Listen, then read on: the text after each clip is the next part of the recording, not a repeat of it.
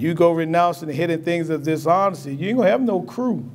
Amen. God have to bless people to love you. Amen. Amen. You tell a person, look, you can't have this, you can't have that, you're on your way to hell. People going to walk away. People want to have their cake and eat it too.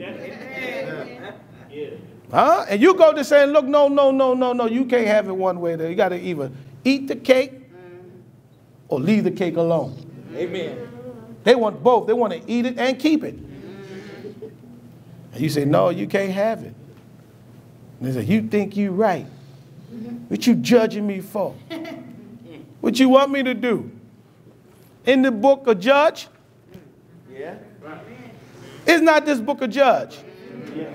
Am not I a minister of the book? Amen. Amen. The Bible says, know ye not that judgment shall start at the house of God? Amen. Amen. You're supposed to be judged here. Not by my judgment. Amen. Bible says, judge not, you know. Amen. It's talking to me. Yeah. I can't judge nobody. Amen. But the book already done doing the judging. Amen. Huh? Right. Jesus said, judge not according to appearance. Right. If I say it's okay for a man to sleep with another man, isn't that judging according to appearance? Yeah. What I think is right? People say you should. If you see two men walking together, you say it's wrong, right? They say, don't judge. But who are you to judge that is right? Amen. Amen. Huh? Amen. Who are you to judge that is right? Right. Amen. When you say it's okay for two men to be together, you're judging. Amen. Amen. Preach it. That's it. Amen. Oh, you know I'm telling the truth. When you say it's okay for two women to be together, you're judging. So if you could judge that they could be together, I can judge that they what? Can't be together. Now let's see whose judgment is right. That's right. Amen. You're talking about don't judge. People just be lying. You're not supposed to judge. You know for yourself. If you walk in the house and catch your husband or wife in the bed with someone else, you're going to say, you're an adulteress. You ain't going to go in there and catch him in the very act and turn away and say, I ain't going to judge.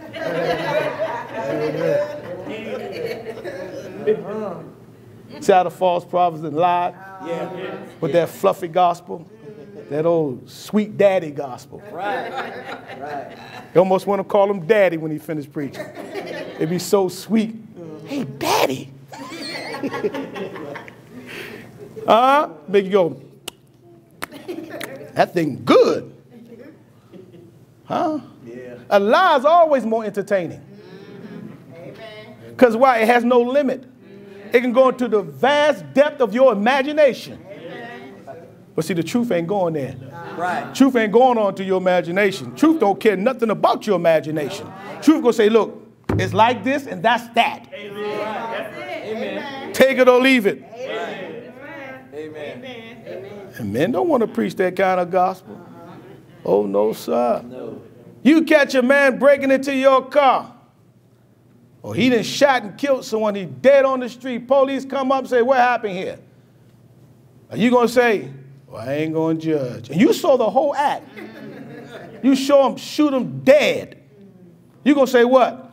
There's the killer right there. Right. What you've just done. But you've done what? Righteous judgment. Right.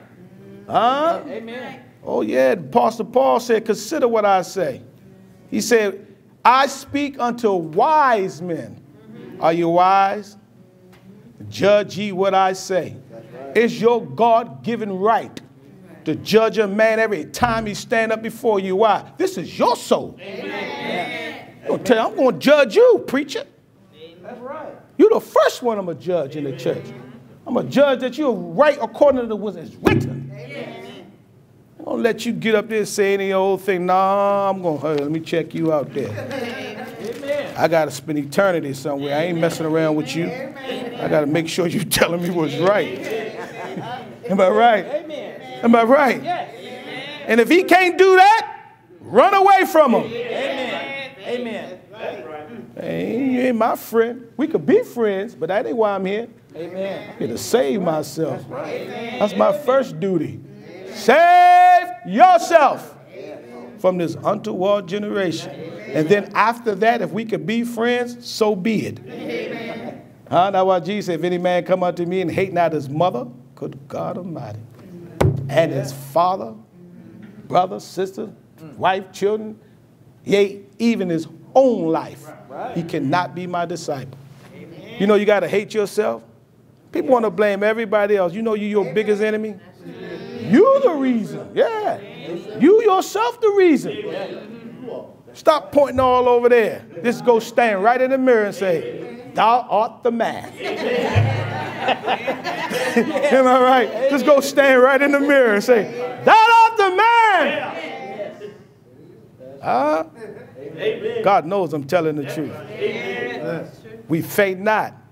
My God, I'm standing. I got a testimony and I'm standing. Read on. But have renounced the hidden things of dishonesty. See, we renounce the hidden things of...